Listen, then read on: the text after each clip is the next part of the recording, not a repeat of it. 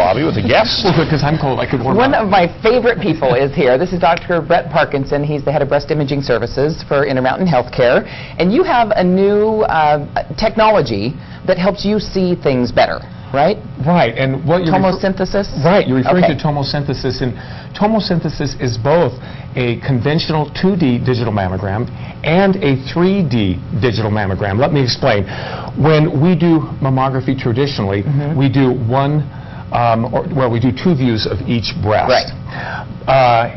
But those views are two-dimensional, and we can miss things because of overlapping tissue. Yeah, and we just saw an example of what it was less clear on the regular mammogram, but more clear on the tomography. Right, but with 3D tomosynthesis, we acquire multiple images of the breast from different angles, and we take those various images and we synthesize them into 1 millimeter slabs.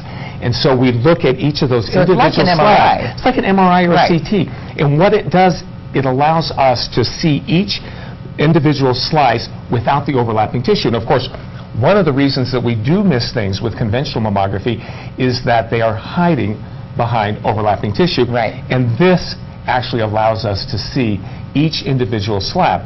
The nice thing about tomosynthesis, we know from a lot of peer-reviewed studies that have just been released, that it increases the cancer detection rate in the general population, and not insignificantly. In addition, we only have a little bit of time left, but I had it done the last time. Right, you did. As my checkup, and it was just like a mammogram. You didn't have to go into an MRI machine. It's not as expensive.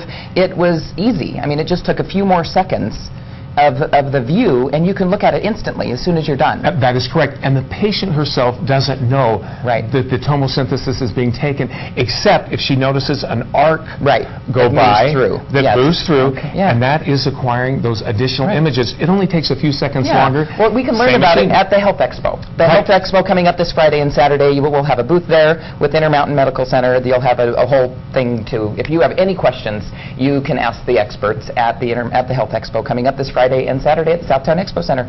Thanks so much for being here. Well, thank you. By the way, I'm 1 year out. I finished radiation a year ago on the 5th.